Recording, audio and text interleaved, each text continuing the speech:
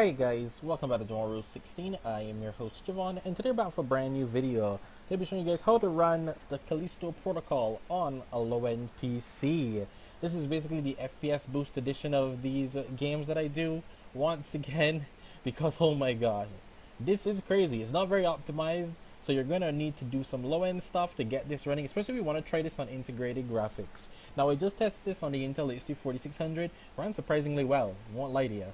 But let me show you what I did to get the performance all the way down to the ground. Anyway, we're going to go into our local disk folder here. We're going to go into users, whatever you have your name listed as here, app data, local. Now once again, we are lucky that Callisto protocol is modified, but it is Unreal Engine 4. So once again, we are able to go into the saved. We have our save again. I will do a video for showing that as well. Config. And here we are. Everything is here.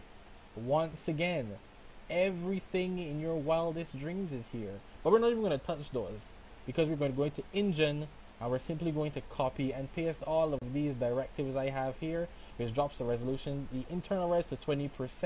We're going to disable shadows, make the lighting function go wonky. We're going to do everything we can to get the most performance possible for the Callisto protocol. I will leave a link in the description for this for you guys to download, but it's simple as this. You'll copy the file, paste it into this config here, into the engine, and you'll run the game. Now the main thing here is resolution and lighting quality. If you don't like the fact that the lights are all over the place, you can easily just take that out to remove that issue. Light shaft quality as well as the translucency, lighting, volume.